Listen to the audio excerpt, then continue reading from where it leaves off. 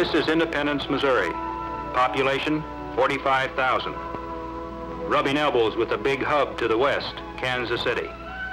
Independence hasn't lost its Middle West flavor, old enough to have pride, small enough to be sentimental. It is close to the land and to the people, and like all who depend upon the soil, keenly aware of the unpredictable hand of Providence. Perhaps the town has fully earned the right to be called Independence, now that it can boast a direct link with the fight for freedom. Independence.